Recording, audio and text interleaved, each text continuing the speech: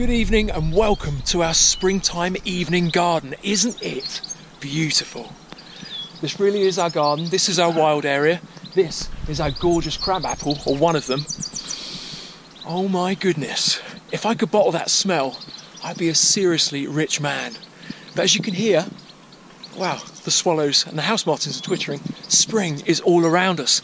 And it's not just up there. It's not just around us in the garden. It's also over here in our wild area. This is our wild area. This area here, pretty barren at the moment, but believe me, under all this soil, life is brewing. We've got thousands and thousands of wildflower seeds that are germinating, and they're all just starting to appear. You can see beyond is our wild pond. Looks a bit dark, looks a bit dank, doesn't look particularly pretty. There's big slicks of algae on the surface, but life is just beginning right now. Below that surface, spring is also happening as well. Now, as well as having my adventures and taking you guys with me on my remote cameras that I wear on my body, I also specialise in making remote cameras that can be placed anywhere to film animals all around the world. It's something I love doing, and I've taken them absolutely everywhere.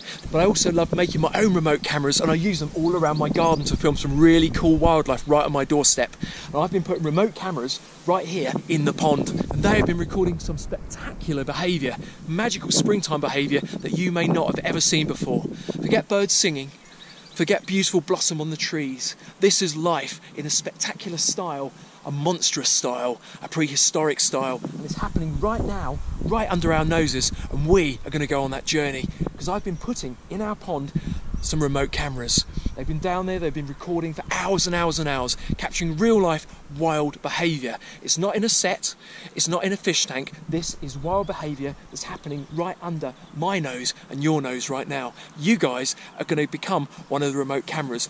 You guys are going to go on the journey right now to the bottom of my pond. Have a fantastic trip. Bye! Welcome to the magical world of newts. Aren't they glorious? These are called palmate newts, and this is a gathering of 3 small males, all looking for females. They're incredibly sensitive this time of year, looking for pheromones, sniffing out pheromones and looking for females. Oh wow, look at this beauty. Oh my goodness, that's a serious monster. That is the greatest newt in Britain. That is the Great Crested Newt. Isn't he gorgeous? Oh look, and he's hotly pursued by a male palmate. There goes a female Great Crested. That's an adult male. Look at that frill down his back. Isn't he gorgeous? And hot on his heels is a male palmate. That's the thing. Newts, they're amphibians. They hang around on the bottom looking for mates. That's a female Great Crested going to the surface. On the bottom, look. That's a huge male. Look, down comes the female. Look, there's the male. See his massive frill. All he wants to do is mate with that female. Here she comes. Isn't she gorgeous? Oh, look. Bottom left. There's... Oh, look at the male palmates coming in. That's the thing, all these males are so sensitive to movement.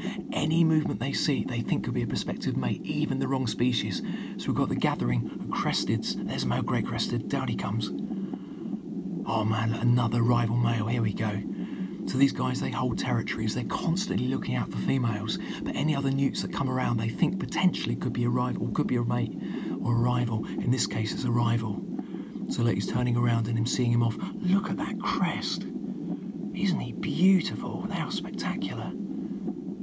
I love doing these live commentaries, and on these remote cameras you never know. Oh wow, did you see that? You never know what you're going to see. Bam! They're a serious hunter of underwater invertebrates. That was a male Great Crested grabbing some sort of underwater insect. This is fantastic. As I say, I love these remote cameras. This is a random selection of my clips that I've got over a few... Oh man, there's a female Great Crested coming down. Bam, look at that male. Like a homing missile. He's seen her, bam, he's straight on her, thinking that she could be the mate. She could be the one that he's been looking for. Look at his tail starting to undulate. That's him flicking his tail, bam, and she's off. He's in pursuit, he's straight after her.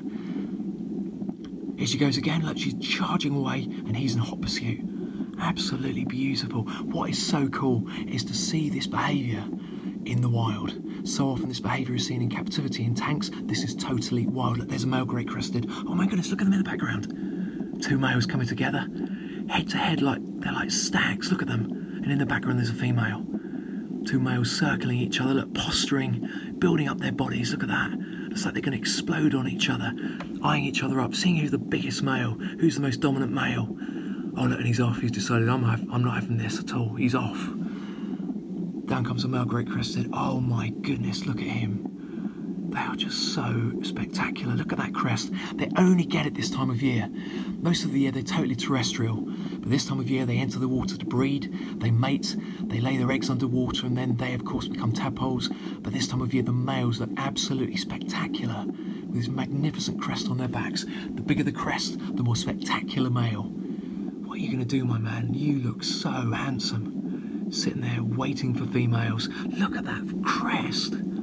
Oh man, this is so cool. Oh look, and he's pursued by a small male palmate newt. What's going on here? Oh, there's a male Great Crested going up for a breath. This is what they do. They sit on the bottom, but of course they're air breathers. They have to breathe the air, but of course when they go up to the surface and breathe air, it attracts attention from all the other ones. Look, there's a male pursuing that other male now. There he goes. There's a gorgeous male going by. Oh no, there's another male in the background. Here he comes, look. He's thinking, oh yeah, you a female? Oh no, maybe you're just a rival. Right, what are you doing on my patch, mate? You better quickly scarper. Look, he's pushing him off. And as the light descends, these guys are mainly what's known as crepuscular or nocturnal. But as the light descends, that's when the real activity kicks. Oh my god, look at that. Posturing, look, arching their backs like a couple of fighting dogs. They actually call them water dogs or tritons. They are the serious monsters that live at the bottom of the pond.